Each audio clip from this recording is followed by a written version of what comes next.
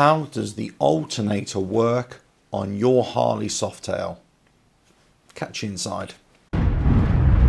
RevelatorAlf. Hello, welcome to RevelatorAlf. If you've been enjoying the channel and the series of videos, please like, share, subscribe, leave those comments below, check out the website RevelatorAlf.com. So in this video I'm talking about how the alternator works on your Softail. Now there are essentially two types of alternator and lots of variations on the theme, but there are two types. You've got an externally mounted alternator, which you would find on a motor car and on some larger touring motorcycles. But for the most part, on all motorcycles, the alternator is housed within the engine casings or within the engine covers. On the Harley Softail, the alternator is located on the primary side, on the left-hand side of the engine. So here's my whiteboard here. You have the your V-twin configuration. You have the crankshaft at the bottom, and the alternator is located at the end of the crankshaft on the primary side. So this is your primary there. Now, there's the crankshaft there, and you have essentially two parts to the alternator for this illustration anyway. There is actually a third part, which is the voltage regulator, rectifier, but that will be discussed in another video. So the alternator comprises of two parts, which is the rotor and the stator. The stator is a fixed winding of copper wiring around lots of poles in a circumference around the crankshaft area. Now that will actually induce an alternating current, but not by itself. Actually, you're going to have to induce a current in it. You have to create a current in it, and it's done that by the rotor. The rotor is actually fixed on the end of the crankshaft, and in this case it's a cap-like rotor. In other words, it actually rotates around the outside of the stator. So there's the stator in the center, and the rotor cap is on the outside of it, like that. And it spins around it, and within the rotor it's got magnets on it.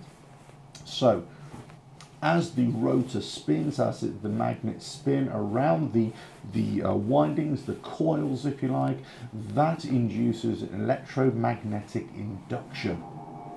Now what happens is that the faster that spins, the greater the electromagnetic induction, the greater the current, the greater the voltage is produced. However, what is actually happening is that you are getting positives and negatives. You are getting an increase in charge and then a decrease, or a sudden, for want of a better word, there is a voltage created, then there isn't a voltage created. Voltage created, no voltage. Positive, negative, positive, negative. And you can see where my mind is going, because all of a sudden you get this kind of sine wave going on. And this is what the alternating current is. Now this current can, or voltage in voltage terms, can drive AC consumers directly. But what happens is that this power, this is generated power, has to be controlled, and it has to be sent to the battery to charge the battery, and also to power the rest of the components on the motorcycle itself. So what happens is that the alternator that is now producing alternating current or AC voltage is then, that power is sent to the voltage regulator and the rectifier, which will in a sense control the amount of voltage that is going to the battery, and it will convert the voltage from AC alternating current to direct current. That will go directly to the battery. But this is the alternator on your Harley Softail.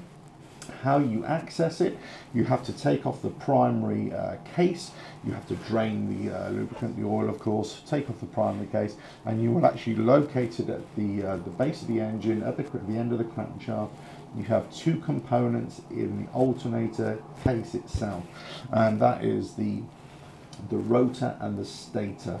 The stator is the fixed part, the rotor is the rotating magnets that go around that actually induce an electromagnetic induction, which causes the peaks and troughs, if you like, of the voltage that is created. That is all sent to the voltage regulator, and that is all then sent to the battery. That's how it works in essence. Now, as I said, there are variations on the theme. Different motorcycle manufacturers may have slightly different methods. There are obviously different windings, different winding configurations, different coil configurations. There might be differences in how much voltage is directly generated per a given RPM. Now, there at this point, at the point of creation, if you like, there isn't actually any governance on the voltage or the current that is actually produced.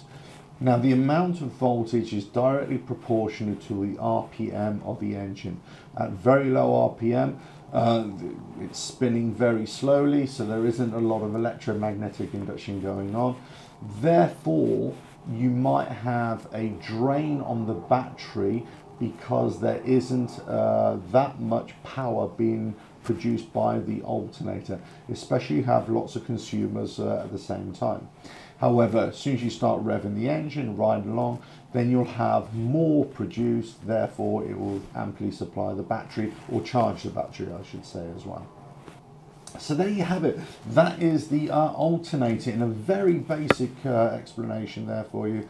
But that's essentially how it works. It's located on the left-hand side. It's enclosed within the primary case of the engine. It is driven by the crankshaft, and you have which drives the rotor containing the magnets around the coil, around the windings, and that creates an electromagnetic induction which creates the alternating current, and then the voltage, this peaks and troughs, that's all sent to the voltage regulator for changing. Okay, right, well, I hope you found that useful. Let's say please like, share, subscribe, leave those comments below, check out the website RevelatorAlf.com. Catch you again. Bye.